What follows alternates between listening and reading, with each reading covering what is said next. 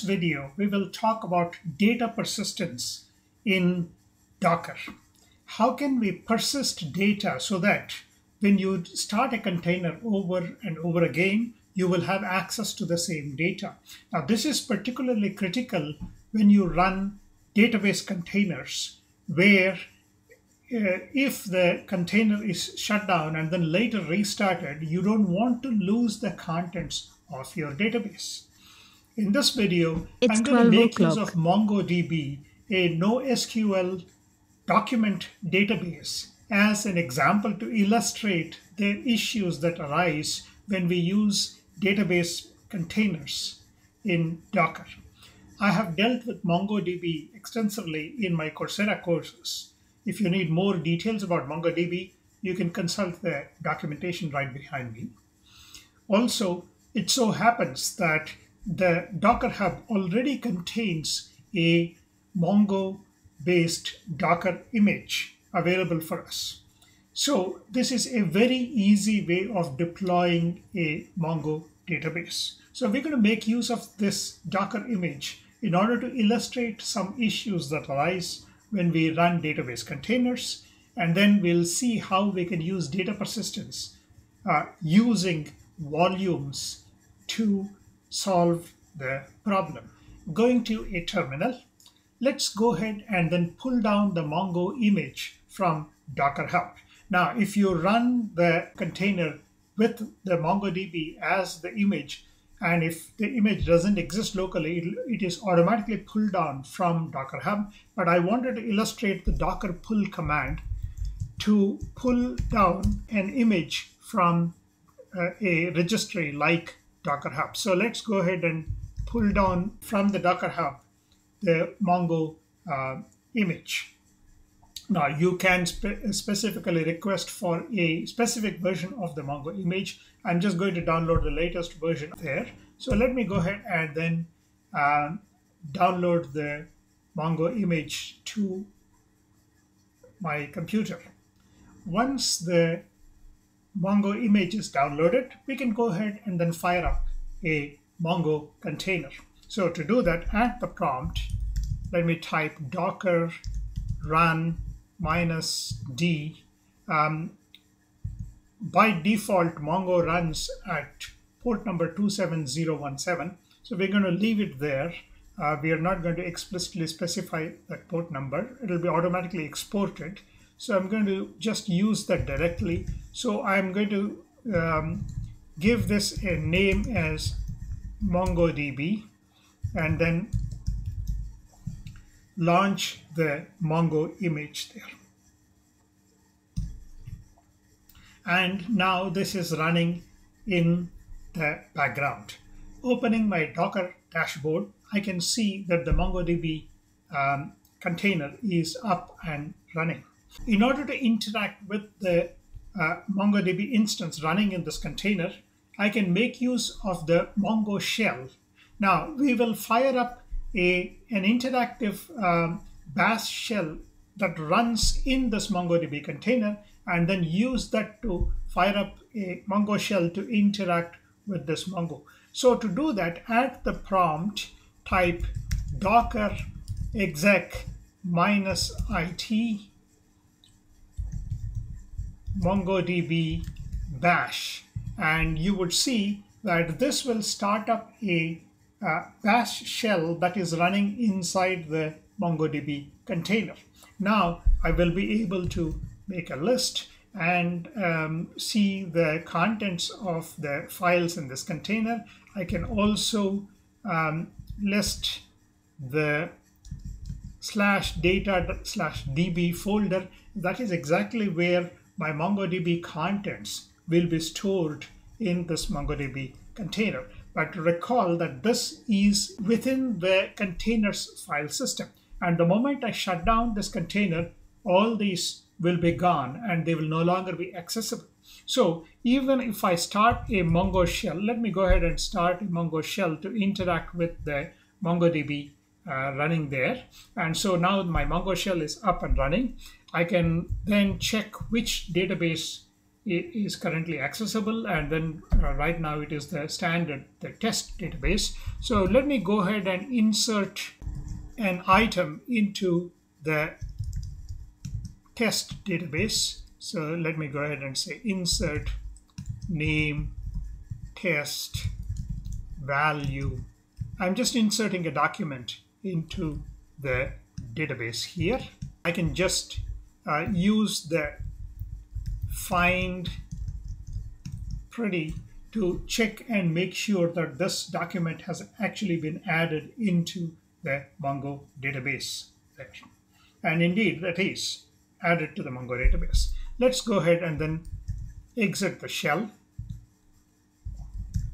and exit the bash shell there. And now your Mongo database should contain this one document there. Let's go ahead and then shut down the Mongo container. I'm going to use the Docker dashboard to shut down the Mongo container. Now, let me restart the Mongo container one more time and see if the document that we inserted into the Mongo database still exists.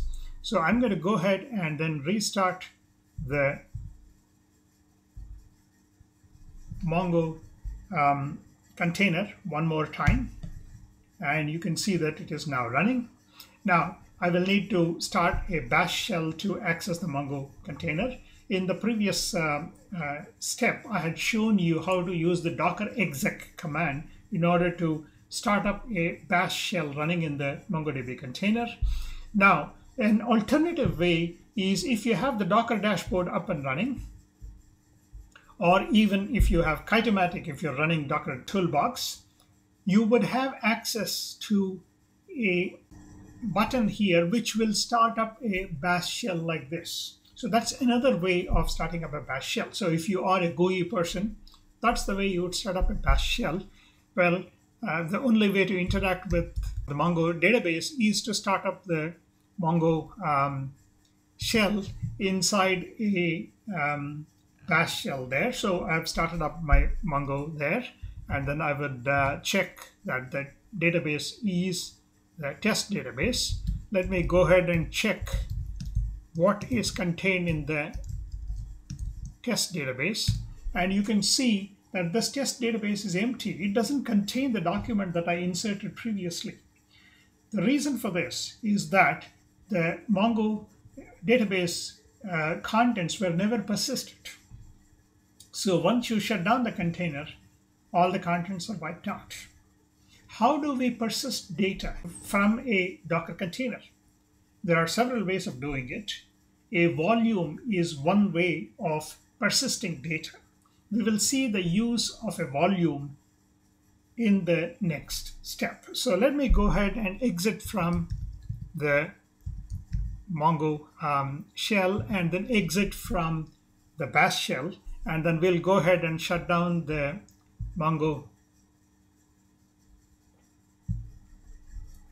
container. And I am now going to attach a volume to the Mongo database. Now, one way of creating a volume in Docker is to use the Docker volume create command there. Now, let me just go ahead and then list the existing volumes in my Docker daemon, and you can see that there are some existing volumes there. I don't know what they are there for. They must have been created by the Mongo. Let me go ahead and then delete all these volumes, clear up everything, and then restart. That should be Docker volume prune command to remove all the unused Docker volumes. And so let me go ahead and clean that up, and then again check the volumes, and I see that there are no more volumes there. I can just go ahead and use Docker volume create in order to create a volume. If the volume doesn't already exist and you use the docker run command to attach a volume to the container, the volume will be automatically created. So I'm going to use that approach to create a volume. So let me go ahead and then rerun the Mongo container. So let me say docker run -d. To attach a volume, we will say -v, and then you would supply a volume name. So I will just say MongoDB vol as the volume name, and then this volume will have to be mapped into a folder in the Mongo container. And we saw that the data/db folder is where Mongo stores the database contents by default. So I'm going to map this volume into the data/db. Now, how do we make use of volumes? I'm going to discuss more about the concepts behind this in the next video. So let me go ahead and attach the volume and then start up the MongoDB container like that. So I am attaching a volume here using the -v option there. So let me go ahead and start the Mongo container, and you would see that the Mongo container should be up and running. I can see that the Mongo container is running. I can check the logs of the Mongo container by just clicking on this, and then you would see that you have a bunch of logs that are generated by the MongoDB that is running in this container. So that is one way to check the logs. You can inspect the container if you want. You can check the container and see what all is available in the container. So this is one way of checking the contents. And then when you check the contents, you would see that the data/db folder, you have mounted this particular volume there. Now, why is it stored there, and where exactly is this folder? We'll come to that in the next video. So shows that the volume is now attached to the Mongo database. Let me go ahead and start a shell here, and then in there I'm going to start the Mongo REPL or the Mongo shell, and then let me go ahead and then insert a document into the test database.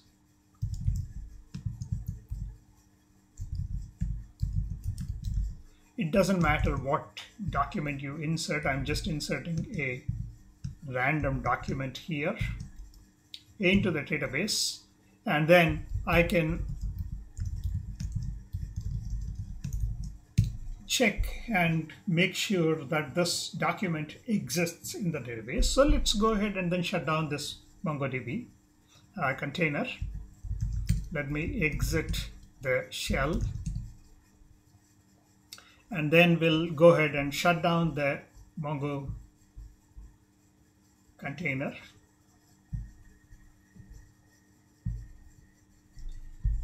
And once we have shut down the Mongo container, I'm going to again restart the same Mongo container and then attach the volume to the newly started Mongo container with a reason. I want to show you how data can be persisted in a volume. So to do that, let me go ahead and run the MongoDB database. Now, I will show you another way of attaching the volume. Another way of attaching a volume is to use the mount option. The mount option takes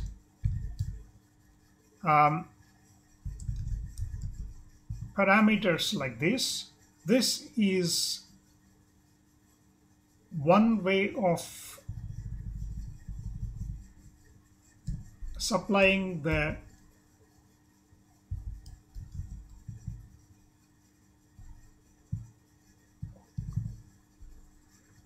the parameters of the volume to mount the volume there. Let's go ahead and run the database, and then you can see that the Mongo container is up and running. Note the syntax for the mount. So this is another way. Now, -v option is one way of mounting a volume, but this is an option of mounting any kind of data persistence. We will discuss more about it in the next video. Here we are explicitly saying that the source is that volume and it is mapped to the destination folder specified there, and the type is a volume mount there. And you can now see that the MongoDB container is up and running. Let's inspect the MongoDB container, and you can see again that the volume here, MongoDB vol, is mounted at the DataDB folder. Let's go ahead and start a bash shell for this container, and then let me start the Mongo REPL, and then let's do db test find pretty, and you see that the document that I had inserted in the earlier run of the Mongo container still exists because this data has been persisted into the MongoDB volume. So this exercise is to illustrate to you how you can use volumes to persist data in a container. This is especially useful when you're running database containers and you want to persist the database across container restarts. Now, this approach applies to any kind of database that you run.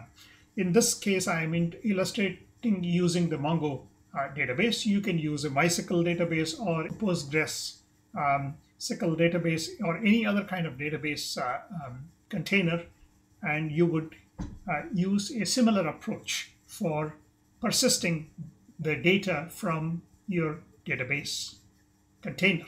Let's go ahead and exit the Mongo REPL and then stop the Mongo DB container there. So we'll go ahead and remove the MongoDB container.